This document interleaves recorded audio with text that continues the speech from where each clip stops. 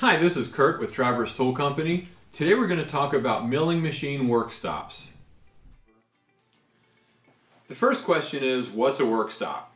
So to explain that, a work stop allows you to position a workpiece in the machine, the vise, or the table, wherever you're putting it, in exactly the same place every time.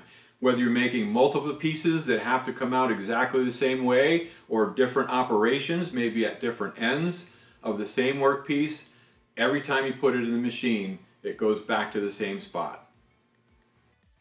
Let's talk about our top 5 selling work stops and what the differences are between them, their advantages and disadvantages, why would you use one instead of another.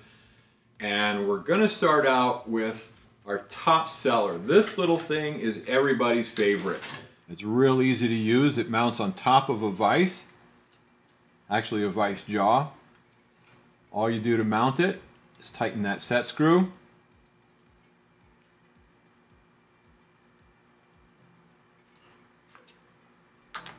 Put your workpiece up against it, and you're done.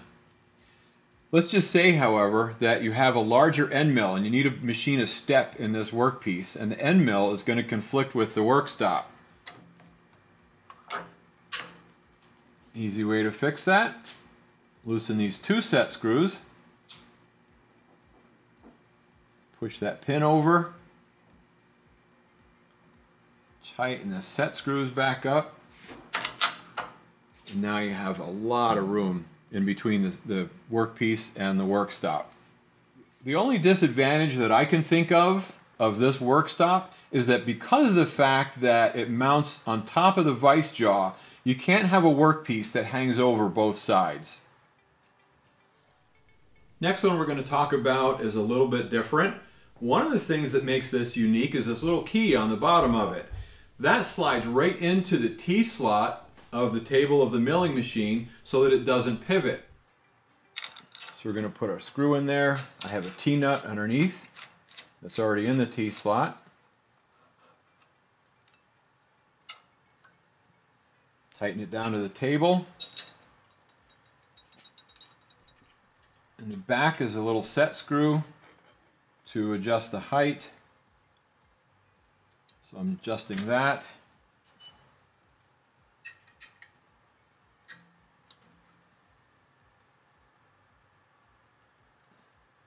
There's the angle I want. And this one is going to set the length of the rod. So now I'm going to put that, no, I don't like where that is.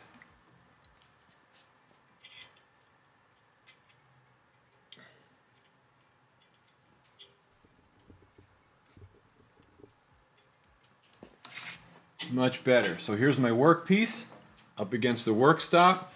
Now, if I need to machine this side, all I need to do, move that right out of the way. I can machine that side, put it right back again, and it's in exactly the same place again. Here's a little tip. When you have one side machined and another side that's just saw cut, always put the machine side against the work stop. There's no guarantee that if you put a rough saw cut edge of the workpiece up against the work stop that it's going to be in exactly the same place every time. So machine side goes to the work stop. Here's a TTC brand work stop. This one also mounts on the T-slot of the machine table. This is actually my personal favorite. It's a do anything work stop. So first thing we do, put the T-nut in the T-slot.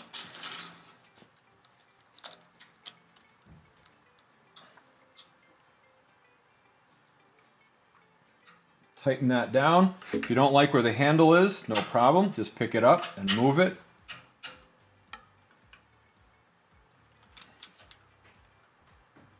Put your bar in place.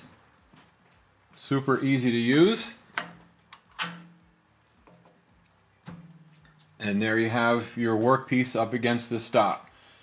The disadvantage to this work stop is if you have to machine this side, you really can't. There's no way to move the work stop and have it come right back to the same place every time. If you can see what I mean, it moves everywhere. A nice thing about this work stop, you can have it way back here, and if you have a real long piece hanging way off the vise, you can even have it reach the other end of the work stop. Here's a work stop that's a little bit different. It doesn't mount to the T-slots, it mounts to the back of the vise. Every machine vise has 1/2" 13 holes in the back of it. So we're just putting the screws in there.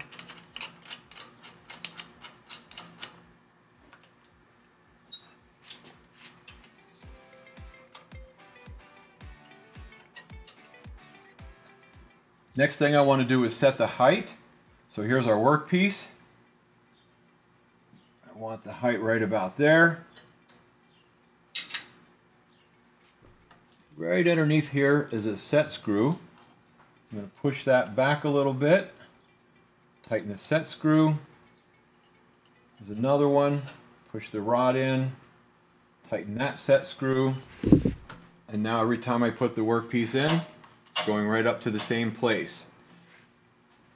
One of the advantages of this kind of a work stop, you probably noticed the 2 series of 3 holes, so you can mount this in 3 different places. Also, just like one of the other ones that we showed here today,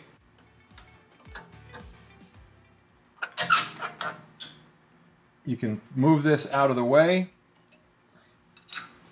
machine this side, and when you put it back, it goes right back to exactly the same place. Another cool little doodad this one has is this little collar that you put on the rod. So now if you have a workpiece that goes over top of the work stop, it can butt up against that.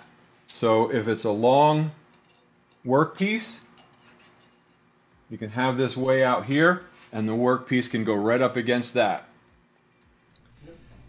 Here's a TTC brand work stop. It's not much to look at, but I'll tell you what, it does a great job, and it's the least expensive one that you're going to be able to find. It mounts right in the T-slot that easily. You can position this wherever it needs to go.